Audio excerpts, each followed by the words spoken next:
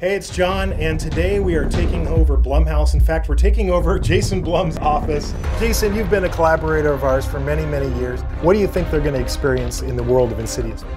I think it's going to be maybe the first live action trailer for the movie, which will come out in January. And I'm not going to tell you now, but I guarantee that we're going to tease pieces of the plot. What do you think it is about the franchise Insidious that lends itself so well to a live experience like Halloween Horror Nights?